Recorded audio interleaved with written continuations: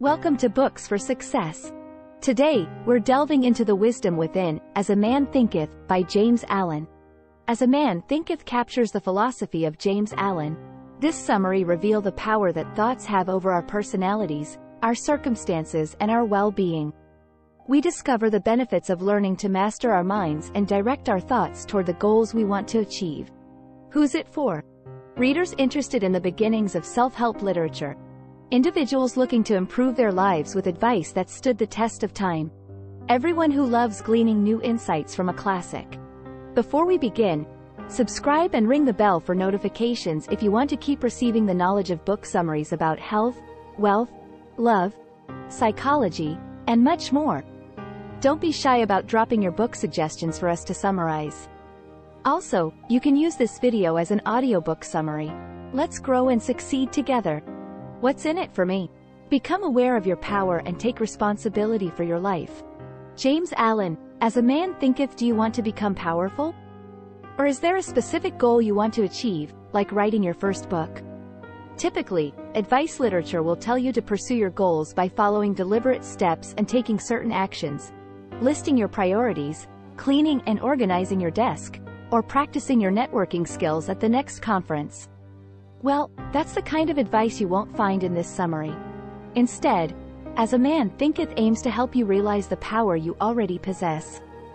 Here you'll find out how everything in your life, from your strength of character and your physical health to your artistic achievements and your life circumstances, are determined by your thoughts. And you'll find out how to make the most of this unbounded freedom. By mastering our thoughts, we can change our lives. Chapter number 1, By Mastering Our Thoughts, we can change our lives. Ever sat and wondered what makes us humans what we are? It's a puzzling question, so here's a clue to start you off. Man is the sum of his thoughts. Just as a plant sprouts from a tiny seed, each action we perform is an outgrowth of our thoughts. From these actions, patterns emerge. In turn, these patterns come to constitute our character. Our character or personality begins with our thoughts. But why is this important? Well, have you ever known someone who always seemed to give up on projects or relationships and at the same time had a pretty pessimistic attitude? You guessed it. Those two things, attitude and action, are closely related. Underachievers tend to disappoint themselves because they think very little of themselves to begin with. Attitude problems often snowball and have severe consequences. Yet there's a very simple solution. If our thoughts shape our character, it's only logical that changing our thoughts will change our character too. By changing the nature of their thoughts, pessimistic people might find that they have a bit more to smile about. Anyone who attempts to master his thoughts can do much more than eliminate negative character traits. By working on his thoughts the right way, an individual can even obtain what the author refers to as divine perfection. In other words, by weeding out bad or useless thoughts, a person can bring joy, strength, peace, and wisdom to his life. Those are some pretty attractive benefits. So why not start mastering your thoughts today? The alternative, after all, isn't pretty. Unmanaged thoughts can make you into your biggest obstacle. Negative attitudes literally have the power to destroy the things you cherish and love. The world we live in doesn't just shape us. We shape it, too.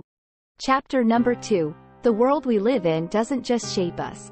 We shape it, too. Ever failed miserably at something and then blamed it on the weather, the unpleasant phone call you had with your mother that day, or on some particularly nasty childhood experience? Blaming failure on external factors is something we're all guilty of. It might make us feel better, but it only sets us back. Our circumstances, that is, all those external factors that impact our lives, are closely linked to our character. But they aren't linked in the way you might first assume. It's all too easy to think that our experiences and our living conditions shape who we are. But the truth is, we shape our world just as much as it shapes us. Rather than being a mere product of circumstance, our character has considerable influence over what kinds of situations we end up in. So if you end up in jail, it's not because the outside world or fate brought you there. Rather, the thoughts and attitudes you had about the outside world led you to the very situations that got you in trouble. Of course, it's not always clear whether character or circumstance exerts more influence on any given situation. We all know those people that have hearts of gold and yet still face terrible adversity. We also know that many greedy, dishonest people lead satisfied lives surrounded by wealth and admirers. This means that deducing someone's character from her circumstances is impossible. Likewise, we can't always predict the circumstances someone will end up in by examining their character. Many people in jail have unpleasant characteristics, but some of them have admirable sides too. Work toward better health and other goals by cultivating positive thoughts. Thing number 3. Work toward better health and other goals by cultivating positive thoughts. Some of us age gracefully, while some of us, to put it lightly, do not. Bad habits, lack of access to healthcare, and unfortunate genes all play a role. But there's one factor we often forget to consider: our attitude. We've already seen what a powerful influence our thoughts have on both our character and the conditions we face. It should come as no surprise then that our thoughts impact our bodies too. Unhappy thoughts have a slew of unfortunate side effects: a higher heart rate, poorer sleep, headaches, and yes, wrinkles from all that frowning. On the other hand, thinking thoughts of joy, lightness, and energy are powerful enough to make us feel happier and younger too. So if you want to feel better about your body, try directing your thoughts toward feeling better altogether. Focusing your thoughts is crucial if you want to achieve any sort of goal.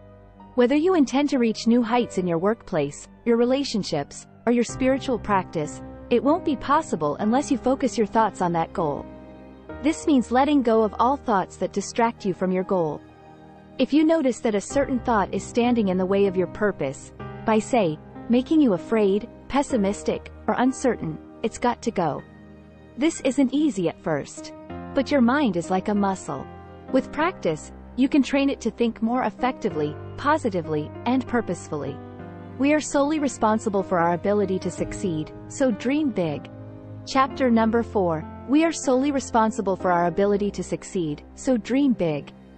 In the second chapter, we learn that external factors aren't to blame for the way we are or the mistakes we make. This may seem like a great burden, however. Are we solely to blame for our failures? This doesn't seem like a very helpful attitude, so let's change our perspective.